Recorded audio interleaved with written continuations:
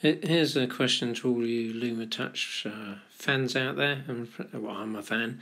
Some things that are difficult or I haven't found errors to get around. So if I was in Final Cut Pro or something, I haven't got the keyboard, or was I? Whoops!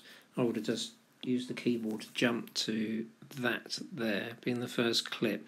I want to copy that because it's an intro and put it at the end. So if I was to grab that now to try and do that, keep changing the size. It's too small, so the better way, I can't do copy paste unless somebody else knows. So the only way really to do it is to pick it up when it's a bit bigger. So it's 4 seconds, and so watch what happens. So this is the bit. I've got to copy it first, haven't I? There you go.